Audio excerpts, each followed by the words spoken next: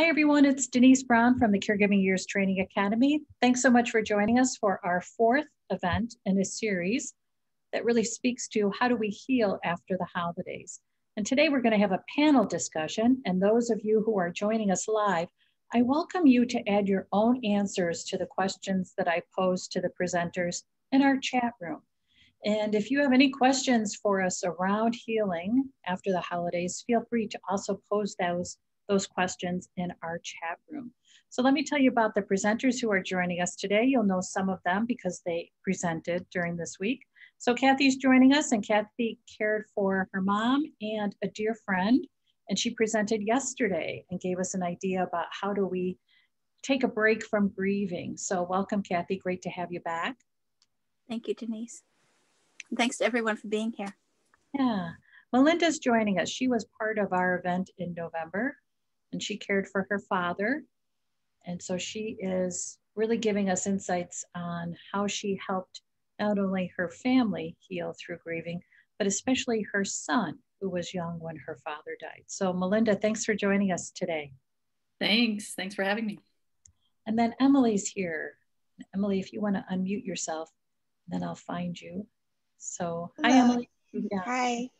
So thanks for being with us today, Emily. So Emily was one of our presenters, and she shared really helpful rituals around forgiveness, which is such an important part of healing. And Emily cares for her partner. So Emily, thanks for being here today. Thank you for having me, Denise. Okay, so let's start with our first question. And I thought it would be helpful to start with a review of the holidays for the three of you. When we gathered in November, we talked about our plans for the holidays. And I'm just curious, when you reflect on your holidays, any worries or regrets around how you celebrated and the rituals that you actually defaulted to, given the circumstances around how we could celebrate this past year? And I'll throw it out to anyone who wants to start.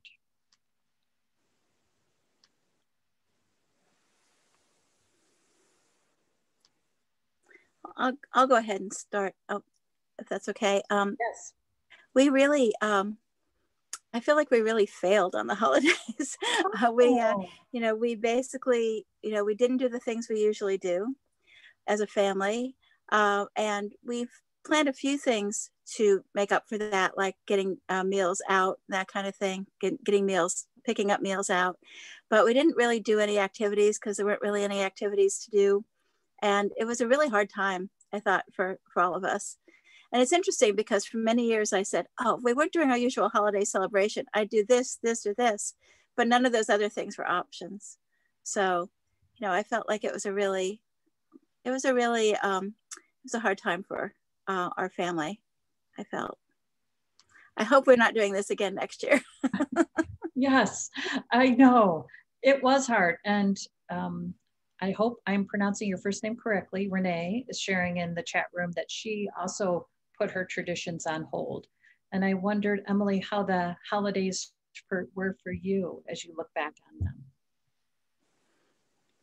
them. I think the holidays changed a lot around 3 years ago after my husband's injury. And then we are kind of already, adjusting and adjusted. And, so I think the holidays have been different for the last few years, but we were finding new kind of traditions or finding ways to do old traditions, and reincorporate. And then when COVID hit, that kind of all got, it's like the slate got wiped clean again, kind of like start over, and I think we did pretty well at kind of surrendering to the reality of the situation long in advance. So I don't think we were as disappointed as we would have been if we had our hopes up really high that we were going to be able to get together. Like, I think early on, we sort of read the writing on the wall, or however the saying goes, and we kind of had a feeling that we weren't going to be really seeing anyone in 2020. And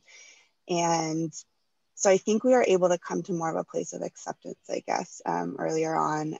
We did miss having, family dinner with like my uncle and his partner, since we'd done like a smaller family dinner the last couple of years. And so, it was sad not seeing them and not having that tradition, but we did have dinner with my parents. We live with my parents in an detached studio from their house. So, you know, we went across the little walkway deck to my parents' house, and, you know, my mom cooked dinner and they had their little tree and stuff. And so there still was, you know, some Christmas spirit. We did still have a bonfire on Christmas Eve, which I think is one of the most kind of the longest running traditions. I think my parents have had this bonfire on Christmas Eve in the backyard every Christmas Eve for my entire life. And we used to have people come over, you know, and hang out with us. But this year, my parents were just sitting out by the fire. And then my husband, it's too cold. He's really temperature sensitive, so he can't go outside in the cold. So I would just go out to the fire for a little bit and come back in, or when my parents would come and hang out and check on him. And then, you know, I'd go back because I didn't want him to feel left out either. So I was able to find balance and sit by the fire outside for a little bit, and also, you know, spend time inside with my husband. And yeah, I guess that's it. We didn't do a bunch of, you know, a lot of presents this year, and we just kept it pretty low key. And yeah. Melinda, how about for you? For us, it went okay, I would say. Christmas Eve is usually our big kind of, you know, time for Christmas where we always do the same thing. Christmas Day, our plans like sometimes vary, but Christmas Eve, we always make the same meal. We usually host friends at our house, and obviously this year that couldn't happen, but we decided to make the meal anyway, just for ourselves and our little family. And actually, I would say this year it was the first time that we timed everything to where all the food was ready at the same time, which we were just astounded by and very thankful for. So it seemed like there was like a little bit of, you know, magic happening with that, which was nice. So we were able to enjoy that. And then our Christmas Day was, you know, pretty relaxed and quiet. And, you know, my son is 10. And so, you know, of course he's getting his Lego sets and building his Lego sets and, you know, enjoying the day. And so, yeah, overall, I would say it was hard not to see friends. We don't live near family, so we don't typically see family unless we're traveling for the holidays. But to not have any kind of like socialization with friends was a little bit tough. But as Emily said, it was kind of, we were expecting that, you know, it wasn't like the night, the night before we were like, you know, scrambling to be like, oh, we can't see our friends. It's like, we knew it was coming. So we were able to just kind of lean into it and know that we were going to have a quiet day and kind of, you know, prepare for that. So overall, I think it went okay. Something that Emily said made me think about how much we adjusted in 2020. And I wonder if you have felt a fatigue around adjusting.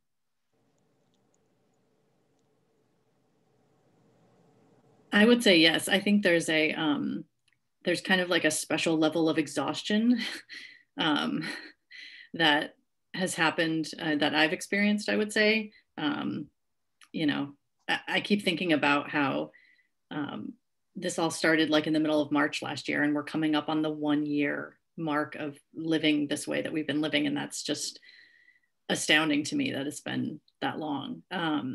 So yeah, I would say that especially around the holidays and, you know, I've shared before that my father passed away on December 20th. So that's like a really tough part of the holidays in general. And so to add on to that, like all of the changes that we had to make and adjustments because of COVID, it did kind of make everything feel a little bit heavier because there was this extra layer added on top of it.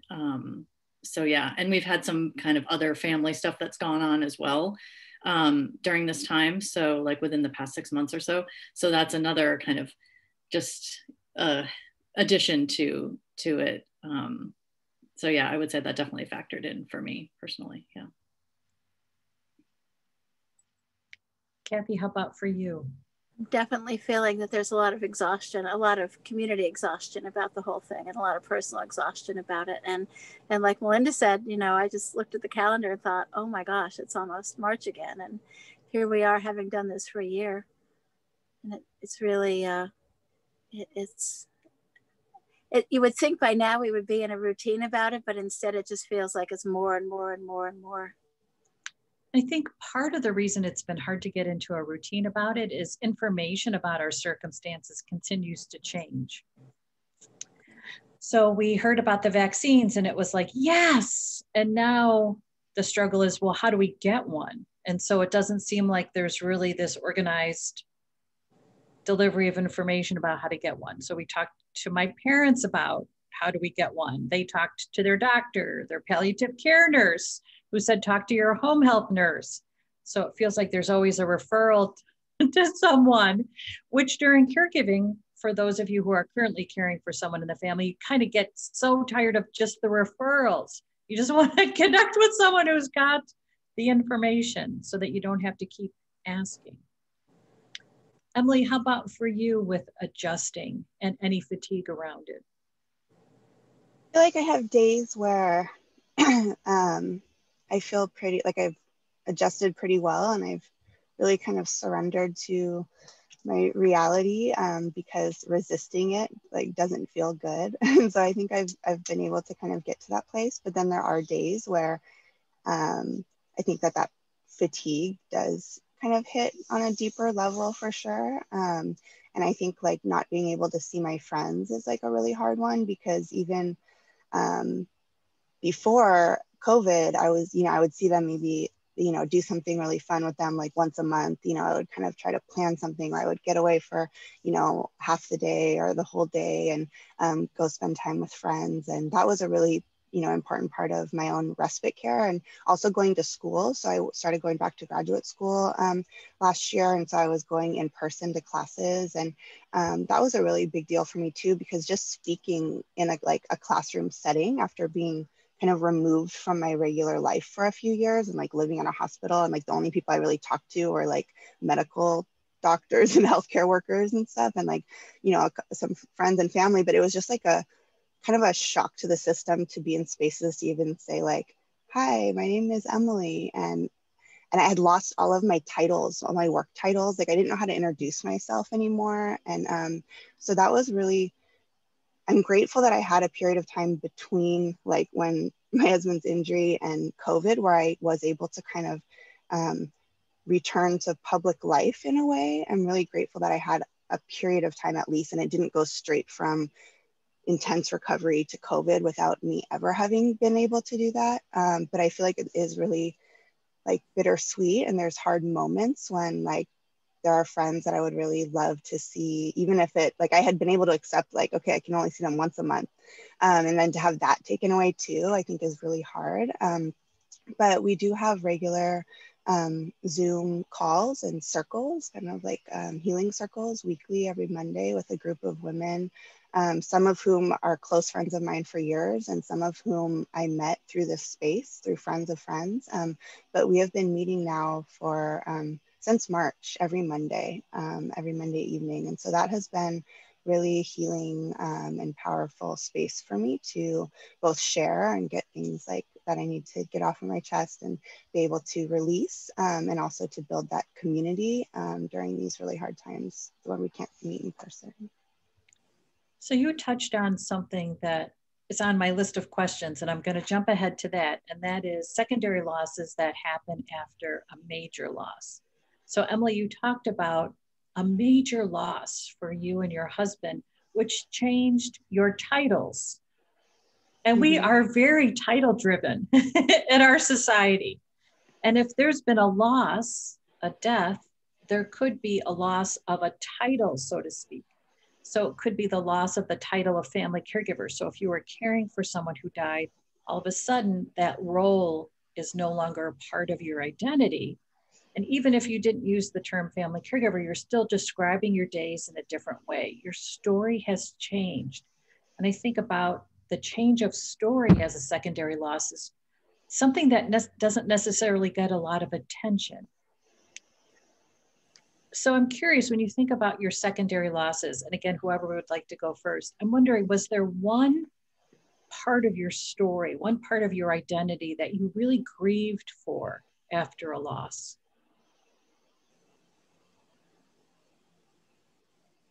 I can follow up. So I think, so two things that come to mind. One is I feel like my work identity was a huge part of my life. My life sort of revolved around community organizing work. I was a policy and resource director, working with young people, doing this, I was probably a workaholic and working too much. So I was very like, it's just like my whole life was very much centered around this organization and the work and the movement and the people.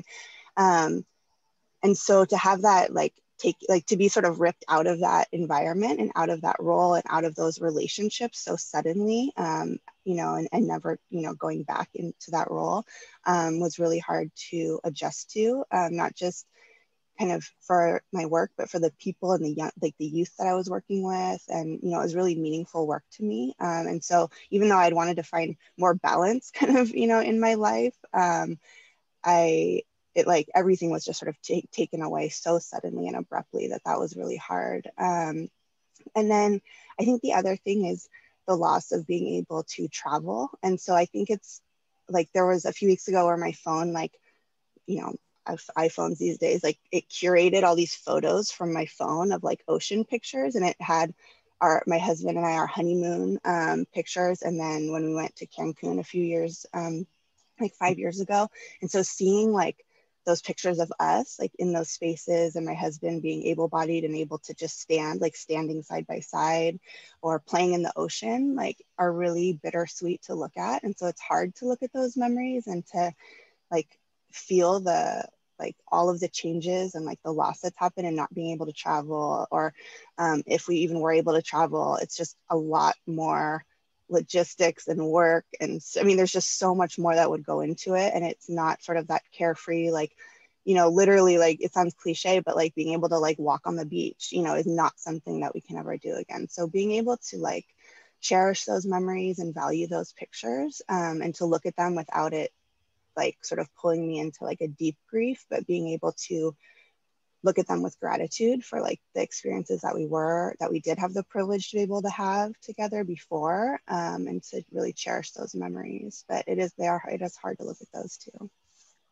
Just a follow-up for you, Emily. What happened to you was a surprise. To look at your phone and have memories show up. It was out of your control. And I think that can happen, which makes it even harder, because that requires an energy to pull up and say, okay, this happened and I'm having a reaction to it. How do you manage these shocks that really could trip you up in a significant way? I think, it kind of feels like a punch to the gut or something of like, oh, well, it like kind of stops me in my tracks. Like, oh, wow. And I think I had to like sort of take a moment and like take a deep breath to prepare myself to like look through them. And then I went to like, to look at them alone. So either like in this I turned my closet into like a little tiny micro office, or like into the bathroom. And because I wasn't sure how my husband seeing those pictures would feel also. So I was like also concerned about how it would make him feel, if it would make him feel really depressed and like trigger his depression around his injury. So it was something that I wanted to look at them alone, and, just really allow myself to kind of go into that place, like to revisit those memories and to like look at the pictures that are painful, and to like see the pictures of us standing side by side and knowing that he can't stand.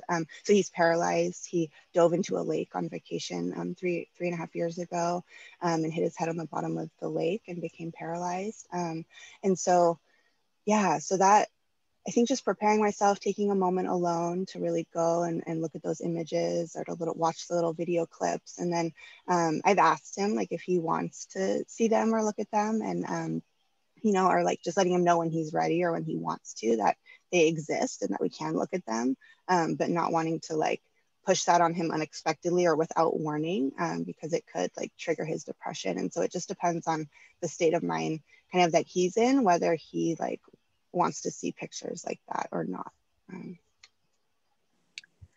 Something that you also touched on is that a loss doesn't return us to what was, meaning that you got a call at work and then you went to the hospital and you never went back to work.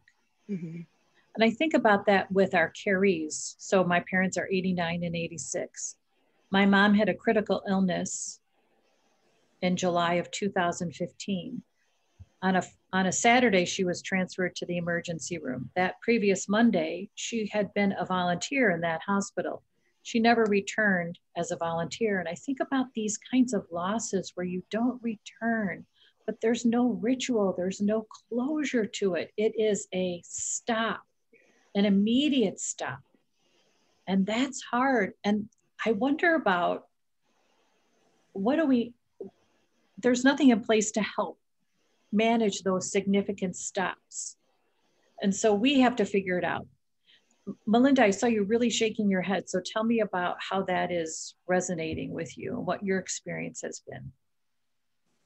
It's really interesting that you bring that up and you kind of acknowledge that, because you're right. It's something that's not really, I feel like, addressed, just kind of like in society in general, much like, a lot of stuff related to grief and caregiving is kind of like, it's not really yet,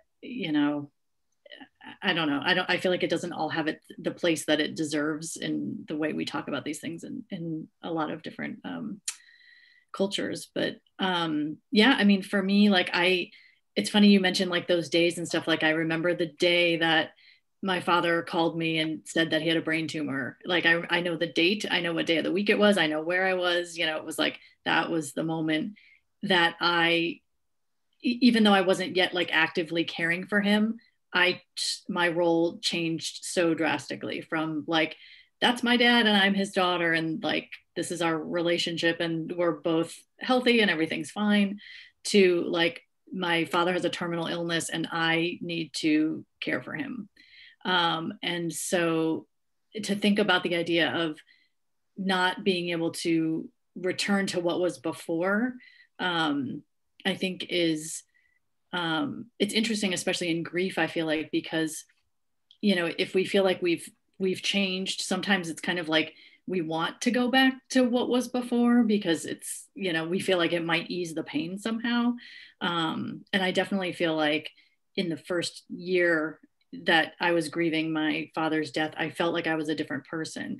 But after that first year, I really did start to feel like, okay, actually underneath, I'm still the same person that I always was, but I have changed in some ways based on this experience. So it's not like I'm an entirely different there's no like, traces of the pre, caregiving experience me in the version of myself that I am today. There's I'm still the same person that I was before, but there are things that have changed. So it's not like this complete like 100% transformation. But it did take me a long time to get back to that place where I would feel more like a little bit more like the person I was, and like being able to connect to the person that I was before that experience, if that makes sense. That was kind of what was resonating with me. Well, what occurred to me is that there's a stop to the reality of your life, and then there's a stop in some regard to who you are as a person. And yet we have these stops which are significant in our life, and there's no time to acknowledge and grieve because you are called to act. Mm-hmm. So you just keep going. It's something that Kathy and I have experienced in our grieving support group that we co-facilitate is the attendance of those who have had a significant loss years ago and are now finding that they have to deal with it, that they pushed through the loss for years, and now not sleeping at night, for instance, for 8 years, which is someone who attended our group on Tuesday talked about, is not acceptable. So it is almost like the pain is too much. I've got to do something with the pain. But yet in that moment, there's no one to help us with that pain because we're called, right? We're called to act. Kathy, what do you think about these sudden stops in our life, and how do we cope with those significant changes? Well, it's interesting when one of the things I was thinking about is something that really changed culturally for me and a lot of the people who knew the friend that I lost, that we all lost, because one of the traditions was going to live music together. So going to concerts together. So there was the whole preparation for getting ready to go and the excitement about getting ready to go and the going part and the hanging out together. And there are a group of us, myself included, that have not been able to go to live music since then. Like, it's just been too painful. I mean, I will say that I'm starting to, but I have to be really careful because I'll react really strongly. But I have friends who still will not go. On the other hand, some other friends started right back in and started going. And so there's like this chasm between us where some people are able to cope with it because doing that again is a comfort to them. And for some of us, it's just too painful. So it was an interesting and abrupt change. And it's something I've done all my life. And suddenly it's like, but it hurts to do that sometimes. So it's really interesting. It's interesting how the two groups of people interact too, because there's, some of the people who got right back into the swing of things are going, I don't understand why you can't. And some of the people who can't are going, I don't understand how you can, so it's interesting to see how different people react to different things. Yes, and how you look at yourself as a music lover in a different way now. So something that brought you a great deal of company, the company of others, and enjoyment now has shifted for you. Right. Something I think about is the tasks that we have to do as part of our daily life that are in many ways connected to a memory of what we lost. So for instance, Barbara, who's one of our participants in our Certified Caregiving Consultant Training Program, couldn't go to the grocery store for a year because grocery shopping was too painful. When she was caring for her husband, those trips to the grocery store were about trying to find something for him. So there was this urgent need to find nourishment for him. That was what was her focus when she went to the grocery store. And to have that loss and that loss of purpose in going to the grocery store was significant for her. So it took her a year to come up with a way to do it, which was, she said, just go in for 10 minutes and then come out. So it was that little step that allowed her to get used to it and to figure out, well, what am I doing here? Why would I come here if I don't come to feed my husband? So there's also a shift in how we look at our tasks, which for others are mundane, right? Everybody else is walking into the grocery store with their to-do list and not thinking anything of it. And I think about grocery stores as really the significant place of grieving, but yet there's no place to grieve in a grocery store or in a Walgreens, right? Because caregiving is all about going to the Walgreens to get supplies and pharmacy. So what do you guys think about those kinds of tasks, and which tasks for you were difficult after a loss?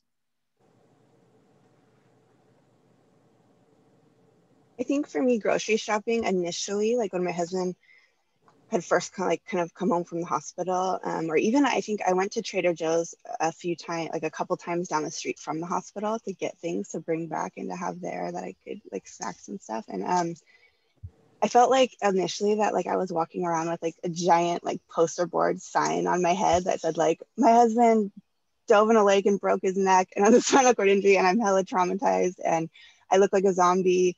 And everyone must know that I like, look, like, and then like everyone else is just going about their day, like, oh, here, like, and I'm like experiencing this immense shock and trauma of like this thing that happened. And then so making small talk, like, oh, how are you? You're like, oh, like, and so it's like, I can't be like unleash this whole story on this like poor cashier, like, how am I? Like, oh, well, let me tell you how horrible I am, So it's just like being able to say like, and I couldn't say like, I couldn't even lie and say like good or fine or just something either. So it was like a really hard to have those small interactions at first. And like I said, like, I just felt like I felt like, I don't know, like everyone could both knew and didn't know at the same time in really weird ways. And then I think after a while, grocery shopping was something that was like one of the small things that I got to like leave my house to go do. And like, it was like a nice break and it was like fun to go walk around the grocery store and like one time I met one of my friends who has two small kids and she doesn't get out of the house much either. And so like we met at the grocery store for a little while. And so, you know, I would go to my exercise class and then I would stop at the grocery store on the way home. And so that kind of was becoming part of my routine. And then when COVID hit in March, I stopped going to grocery stores. And so I haven't been inside of a store since March. So I feel like it would feel very strange now to kind of go back into that environment again of being in a store. But yeah, sometimes those very sort of simple life things like can have a lot of really funny feelings associated with them. And then running into people, I was always like anxious that I was gonna run into people I knew. And like, I felt so self-conscious, like, cause I felt like I just like looked like a zombie because I was so exhausted and was like, so like, just, and I also didn't know how to have those conversations. And so I was afraid to like run into whoever at the store and say like, hi, how are you? And not knowing how to even engage in that kind of small talk at that point in my life. So we do an event called Our Big Ideas where we present a big idea and then we hear feedback about it. And during one of our conversations, I wondered if there should be a grieving space in a grocery store, so that if you're going down an aisle and it's the aisle that brings back a lot of memories, you have a place where you could go for a few minutes to collect yourself, but in private, so you don't feel like your grief is on display. I think there's some logistics around that, and I can't decide if it's a good idea with COVID, because I think about you're crying in the grocery store, which feels so vulnerable, and you just want to go to a place to collect yourself. But where do we go in a grocery store during a pandemic to take our mask off and wipe our tears? I'm not sure of the logistics of it, but I'm not going to give up. Because I think also maybe there's a volunteer that could sit with you for a few minutes. You know, we think about reaching family caregivers and former family caregivers, and why not go to where they are? And they're at the grocery store and they're having a hard time in the grocery store and in the pharmacy. Melinda or Kathy, what would you guys add? Yeah, I was just going to say, since my caregiving experience was a little bit different because it wasn't where I live, like I had to travel back to my hometown. But I do think about this a lot because my sister still lives in my hometown. And I think about, I mean, in general, our experiences of grief are very different. We're totally different people. But she drives around that town every day and sees reminders of, you know, places that we used to, you know, take my dad for his doctor's appointments, or, you know, even driving, you know, to his house, you know, where my mom still lives. It's like there's so much to be like reminded of physically in the space, whereas I don't have that experience. My dad spent about a month out here in LA with me while he was sick, and I was caring for him, but it wasn't like that kind of extended period. You know, obviously I have memories of that time and doing things in places that we went, but it feels a little bit different because it wasn't like in the kind of day-to-day of my regular life that I've been living here for years and years and years. Like my sister's been there for many, many years. And she shops at the same store and, you know, everything like that. So I do think about how different it must feel for her to still be kind of in that same environment. And my dad had a lot of friends. So I imagine, like Emily was saying, like running into people, I imagine my sister probably runs into, you know, some of my dad's friends, maybe, you know, in town or something.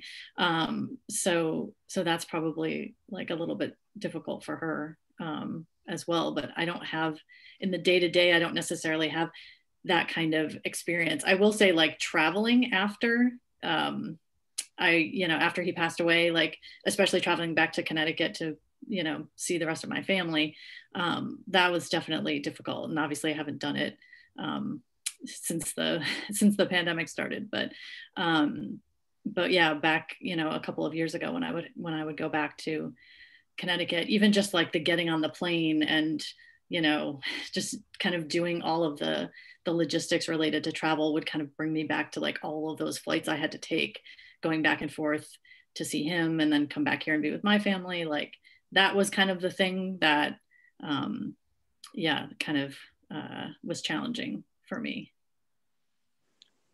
Kathy, what would you add?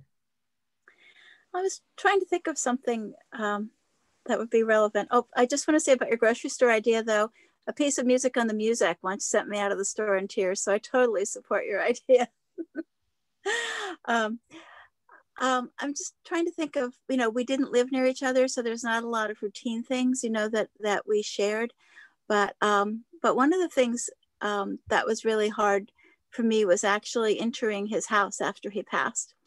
And his mother lived with him, so his mother was still in the house. And I basically had been in touch with her, but hadn't gone there in a number of months. And she finally said, "You need to come back to the house. I'm expecting you to come into the house." And so, that started me going back there. But just that routine of driving there and parking in the driveway and walking in the door, I was pretty undone thinking about doing it. But I finally did it and visited her many times there, and it was all okay. But it was not a routine thing that I could continue doing once he wasn't in the house.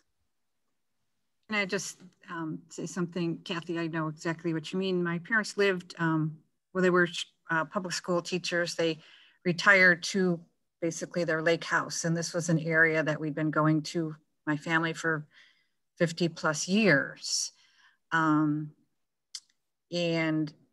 my dad passed away about 3 years ago.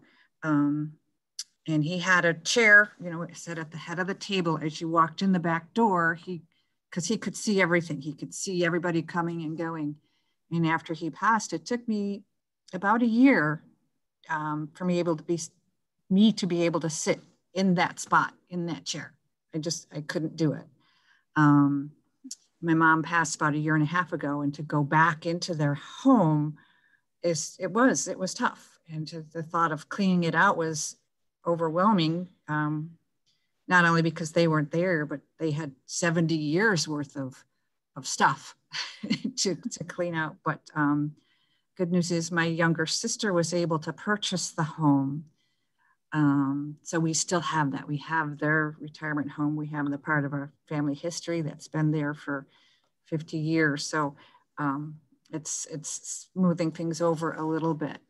One thing, as dearly as I missed them, my grieving was eased a little bit when COVID hit, knowing that they weren't there and they weren't going to be suffering from it. So it's all a process. I mean, it's not going away, and my grief is not going away. It never goes away. It just changes. Yeah.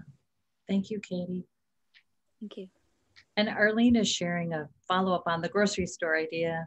She mentions that Mariano's and Whole Foods, they do have sitting areas where people can sit and eat their food or have a drink. And Mariano's is a grocery store chain in the Chicagoland area. And Mariano's also has music playing on Friday and Saturday evenings. And I suppose Instacart is an option, but I think we want to get back to what feels normal to us.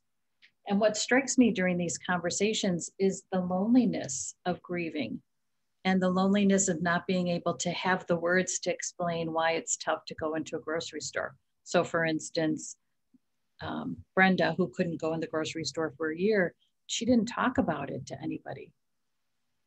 That's lonely.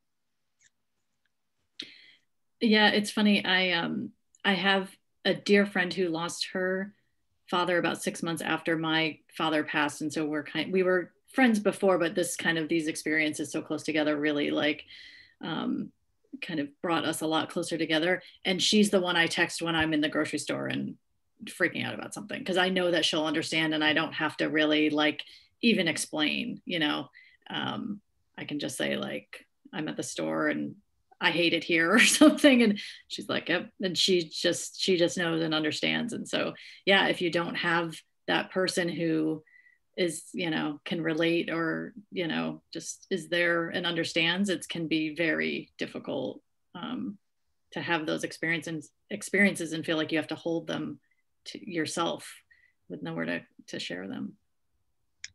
And this idea that we're all in a different process. So Katie's talking about what it was like for her to see that chair.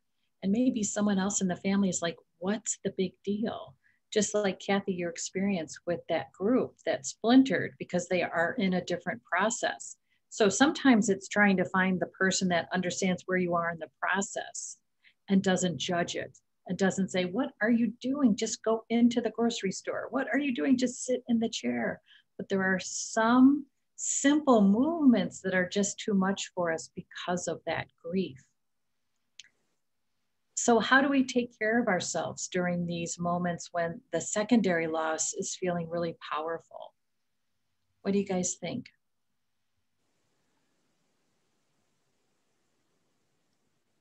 I think journaling is one thing that like has been helpful for me, and that was helpful during that time, and during like writing out some of those emotions, and then also like finding space like to be alone, to just cry and to like release the tears, because I feel like there's so much like of like trying to put on a brave face or a happy face or like a comforting, reassuring face for everyone else, like not only like my Carrie and like immediate family, but kind of the collective, like all of the people who are like worried about us and care about us and praying for us and wanting to know how we're doing. And I think that that sometimes can take a lot of energy to be kind of like trying to be positive like to everyone else. And so I think having those moments to be able to be vulnerable and just like to collapse in like a healthy way and being able to like cry and like I think is a really powerful release, because I think there's so much time where it's like trying not to cry. Like I remember like I would like not want to cry in front of the doctors at all. Like so I'd be like very stoic in front of the doctors and in front of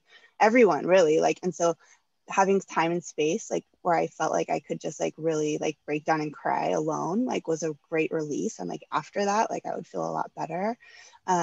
So for me like driving in my car and like listening to music like would be, you know, something that was helpful. And like I think, and then I have a couple of friends that I met like through the kind of the caregiving experience at my husband's rehab facility, and we became close, and I know that they understand.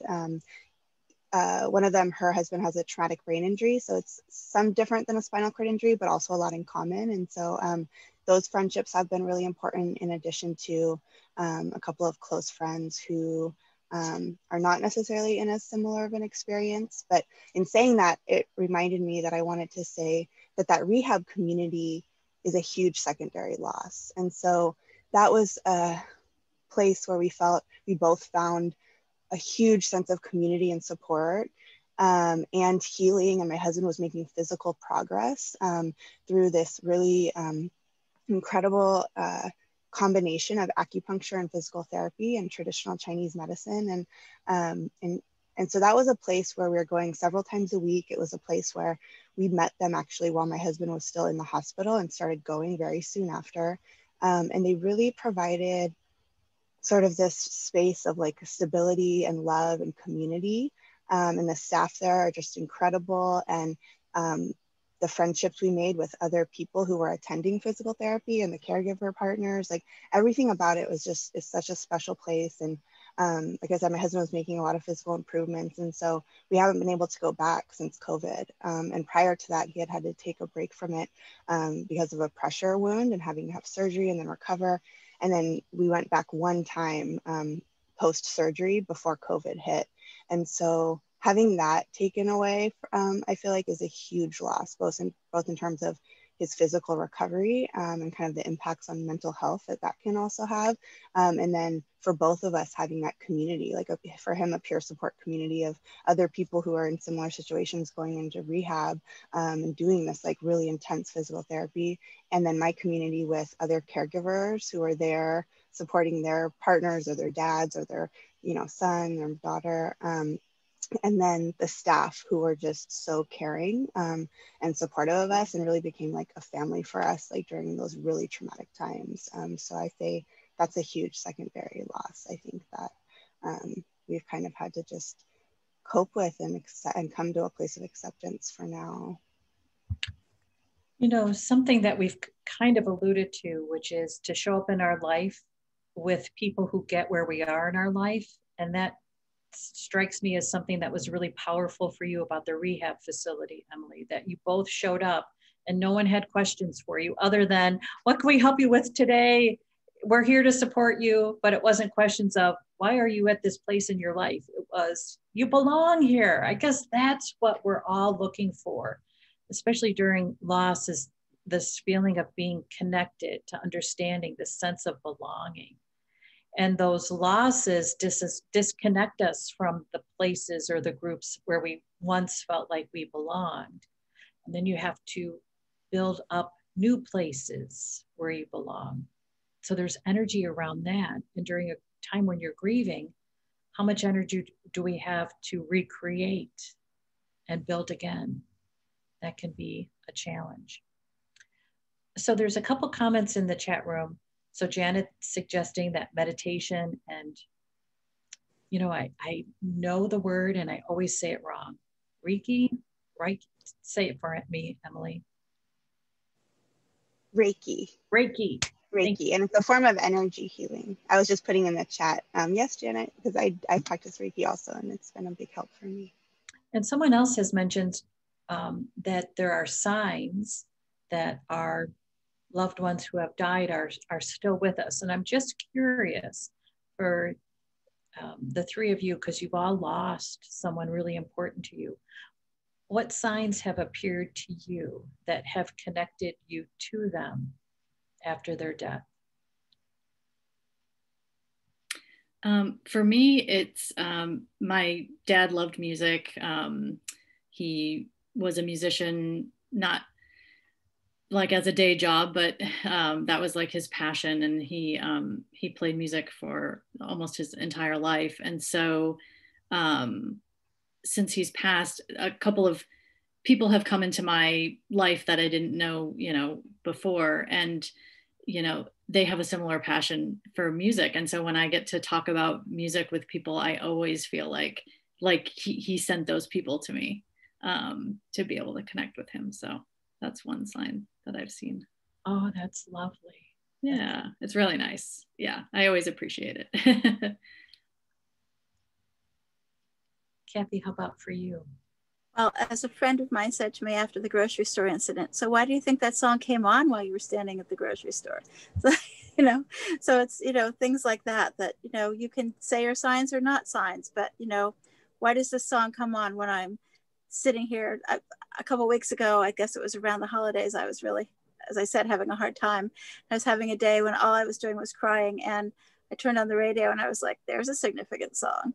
Is it significant because you make it so? Is it significant?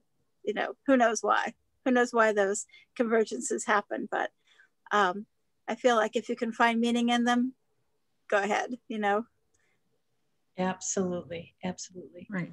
A few months after my mom passed away, I went into a very deep depression, was hospitalized and, got through that. And then was making a decision whether or not I wanted to or could continue working.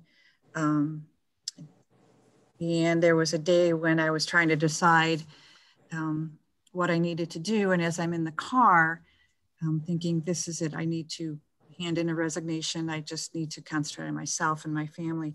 I drove up to the building I worked in, a hospital, and on the top of a hospital is a cross. And I know it was always there. And I looked up and I had prayed to my mom and I had prayed to God, please guide me in the direction. And I looked up and the cross was lit up. It's always lit up, but it was the first time that I noticed this cross just shining so brightly. And there was a song that came on that we had played at my mother's funeral called Well Done, both at the same time. And I thought, okay, you're guiding me in the right direction as to what I need to do. And it's worked out. So yeah, there are songs that come on, and I think Mom would like the song, or, my parents were big band fans, and, I'll be in a store and they'll be playing, certain music. I'm like, I could see my parents dancing up there and things like that. So. Yeah, I love that. And I love giving ourselves permission to know that there is significance. Mm-hmm. So Emily, I wanted to give you a chance to answer if you see signs from your uncle. And then I wondered too, I think we'll close with just some insights from you around the salt ritual. We'll talk about that in just a minute, but tell us about any signs that your uncle sends you. Okay. Yeah, I think sometimes just coming across something, of his. So we live in the studio that's attached to my parents' house that my uncle lived in, and he totally redid before he got sick. And so we feel very connected to him and very grateful for this space and like having this space. And so we have like a painting of him actually that my grandma did years ago on the wall. And so like honoring him and different things. Like he was a musician also. So like his like guitar picks, like sometimes I'll find like guitar picks like somewhere still. So those are some reminders. And then in general with not just my uncle, but kind of with guides, I think Janet had mentioned, like I pay attention to numbers a lot. And so I see a lot of like on the clock, like 11:11 and 3:33 and 2:22 and 4:44. So I pay attention to those numbers, and I have a close kind of circle of friends that we like text each other at that time. Like if we look at the clock and we see it 3:33, we send a text of 3:33. And I feel like it for one, it was a way, especially it was something I did before my husband's injury a little bit, but it was something that I did after with certain friends, because there were times where like I couldn't fully reply or text, or like the question like how are you was just like too hard to answer, and sometimes like there are no words. And so sending numbers was a way to say like I'm here and I'm okay and I'm thinking of you, and or it's like a way to connect without words. So now we do it so much, like it's almost like a daily occurrence. I at least will get, one. Sometimes I get like 10 different text messages of like a 555 or 11:11 at different times of the day. And it's a way like, I feel like it sort of like strengthens these connections across time and space with people that I may not have a chance to be able to like have a whole conversation with, but I can send that quick text. Like I'm thinking of you. And then also I have a young person who, so I worked with youth, and one of the young people I worked closely with was murdered 6 weeks after my husband's injury, and I was still in the hospital when his mom called me, and that was a really traumatic experience on top of a traumatic experience. But his favorite animals were sloths. He loved sloths because his mom said he was like a sloth because he would like move slow or like would like lay on the couch or something. And so ever since his death, like I see sloths everywhere, and a small group of close friends who keep in touch with his mom, and we really work to support his mom. We all like will send each other things related to sloths, and so like I have a sloth stuffed animal. And I went to the grocery store first time we ever went on a trip after my husband's injury. We went to Tahoe a couple years ago, and in the gas station on the way there was a bag of sour candy, and they're sour sloth candy, and I was like, I've never seen that, and that felt like a sign, from him of like, yeah, go have fun on your vacation. And then ever since then, I just see sloths everywhere, like, and so they come up all the time, and we'll text them to each other and stuff. And so it just feels like a reminder from him. And so, yeah, I love seeing sloth signs that come up a lot. And I really the energy of sloth is a reminder to slow down and to relax and to not feel guilty about resting, and to take the time to relax and rest and rejuvenate and take care of ourselves, and to not feel guilty about it. So that's the message that it brings for me in those reminders. So we're running tight on time, but I wanted to share an idea for everyone around secondary losses that Emily used with us in our November event, and then we had a special December event. And it is using a cup of water and salt. And it basically is to acknowledge a loss by using words and then dropping the salt into the water. And then after our November event, Emily went out to her property and released the salt in the water with healing thoughts. So Emily, quickly give us an example of how you could use that ritual of dropping the salt in the water to acknowledge a secondary loss, something that you're grieving about. Yeah, so I'll have a small dish of water and then a small little container of salt. And I'll just put a pinch of salt. I keep it on my altar, and I'll put a pinch of salt and for each of the things that I'm grieving or that I want to release. And then I really like floating candles. And so I put a floating candle in the bowl of water and I light it and just kind of say a prayer over it to release that grief. And then I let the candle burn for as long as it burns out over several hours. And And then I take the water outside and I pour it back to the earth, and ask the earth to help hold this energy and to transmute this energy. And then also, you know, express gratitude for the earth and the trees and the moon and the stars. And actually, that you reminded me, Denise, after I took it out last time, I think we did one in December as well, a small ritual. And when I took it out that night and poured the water on the ground, there's these big eucalyptus trees in my backyard that surround my house that I feel like are my like ancestor trees. I love them deeply. And as soon as I poured the water and said these prayers of release for everyone and for protection and for gratitude, the trees all of a sudden out of nowhere, they started waving and moving. And it wasn't windy at all. It was a really still night, but these trees just started moving. And so I felt like they were acknowledging like everything that I just said, and like the water and the prayers and the tears. The salt water also represents tears, like the release of tears and that salt water, and tears are medicine. And so that was really powerful. So I'm glad, thanks for reminding me, Denise, so that I could share that, because the trees were like waving and dancing and let us know that they heard the prayers. Yes, there are signs all around us that we are surrounded by love and support, and receive the signs without question, just receive them. Yeah. Okay. Thanks everyone for joining us today. Special thanks to our panelists, Kathy, Melinda, and Emily. Just a reminder, we'll post this archive on Monday, and your email that you'll receive in about 10 minutes will have a link that you can go to on Monday to rewatch any of these videos. And we'll also have the PowerPoints from the first 3 presentations. Okay, thanks everybody so much for being here. Have a good weekend. Bye.